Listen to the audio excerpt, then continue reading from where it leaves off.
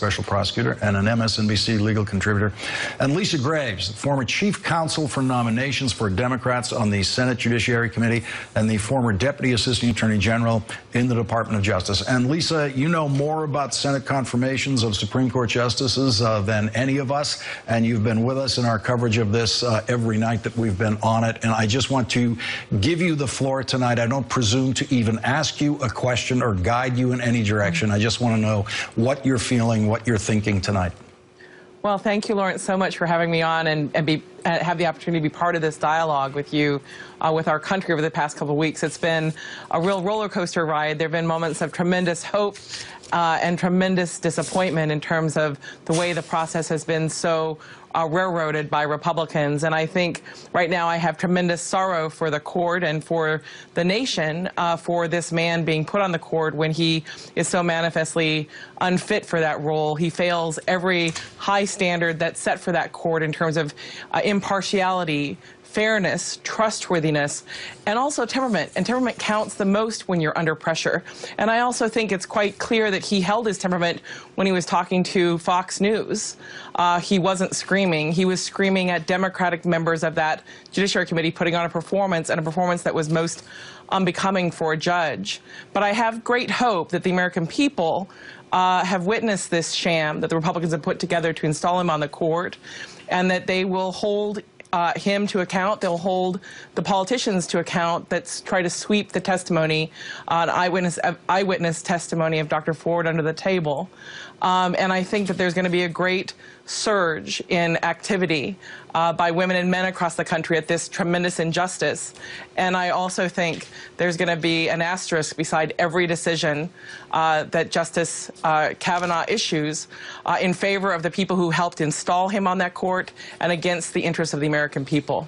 I want to listen to President Trump when he announced what he thought the standard of proof should be in this situation, this case, if we want to call it that, in the Judiciary Committee, because we always knew, one of the first things I discussed on this program was it was going to come down to a standard of proof in evaluating the evidence presented to the committee by Dr. Ford. Let's listen to what Donald Trump said. Let's listen to how much doubt Donald Trump said was tolerable in this case.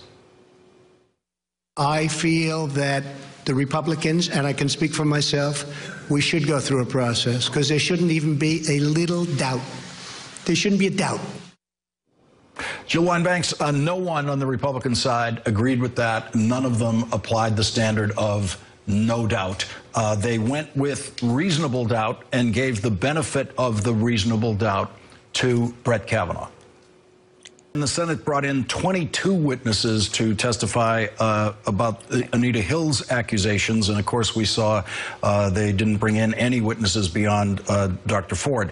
And this brings us to James Roach's tweet tonight. James Roach is a former Yale roommate of Brett Kavanaugh, and he tweeted tonight, he's been tweeting about this kind of thing regularly, and he said, "I just heard about another classmate at Yale who reached out to the local FBI field office to describe Kavanaugh drinking a nasty drunk, definitely blackout, and gambling.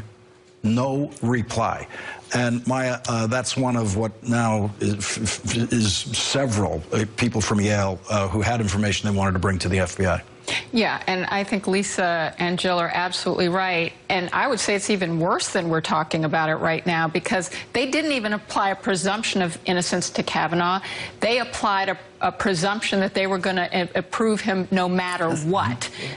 And that point, Lawrence, is the most important, is that they intentionally ignored evidence that someone who is being considered for the highest court of the land may have actually lied to them under oath. They refused to look at it. When they said they would reopen the FBI background check, they tied the hands. They literally, not they, the White House, let's be clear, they handcuffed the FBI. They handcuffed the FBI. So we're talking about a democratic process that lacked all democracy, but it didn't even apply any standard, because its standard would have said that we will actually, even if we were presuming innocence, we will look at the evidence to ensure that that presumption actually applies. They did not do it. And Lisa, Senator Murkowski seemed to accept Justice John Paul Stevens' standard of evaluating this and who would be better at evaluating that. No one knows more about the Supreme Court than he does. But Susan Collins did. It's like she didn't hear a word that Justice Stevens said. That's right. And I think she, in essence, didn't want to hear a word from him and from others. For her to basically credit, as you pointed out, credit Brett Kavanaugh as truthful because he testified under oath, ignores the mountain of evidence that he repeatedly testified falsely under oath in 2004, 2006, the beginning of September of 2018, and at the end of September. And so he was not entitled to any such presumption. In fact, under the rules of evidence, if they were applicable, he would be entitled to presumption that everything he says is presumed to be false and falsely exonerating. Maya Wiley, Lisa Graves, Jill Wine-Banks, thank you for starting our discussion tonight. When we come back from this break, if you think that the United States Senate did not